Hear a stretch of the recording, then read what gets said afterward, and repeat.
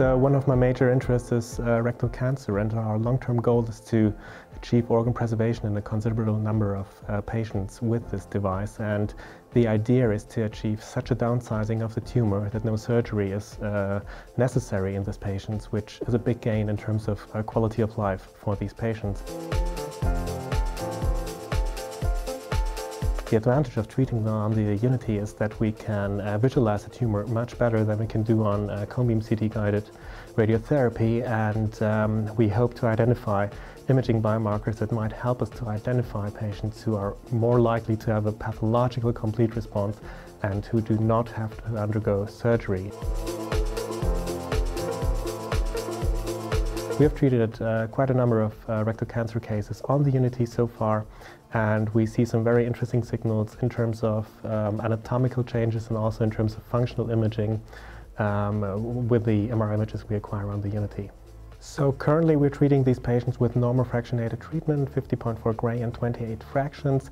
And since we can visualize the target volume much better, we did shrink the margins so far already. The long-term goal is to identify subregions in these tumors that might be candidates for dose escalation. And this is something that you can only do with MR-guided radiotherapy. And in some patients we were already able to identify sub-areas which do still harbor tumor sites that have diffusion restriction after, let's say, 2 or 3 weeks. And we are currently developing strategies to escalate these specific subvolumes in these tumors. And this is something where we want to go. With adaptive shape, we can really shrink these margins, and I'm quite sure that this will also translate into a measurable quality of life gain for the patients if, let's say, the sphincter receives a lower dose compared to a patient who had the same treatment with larger margins. I mean, the big advantage that we see with 0.5 Tesla MRI on a hybrid device is all the opportunities you have with functional imaging.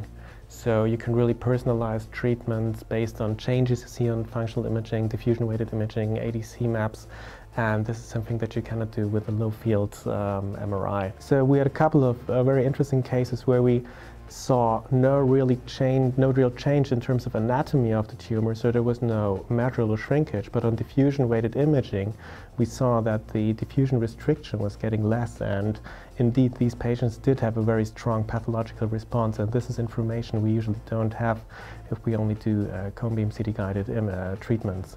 And we hope that this information will guide us better in the future to personalized treatments in these patients.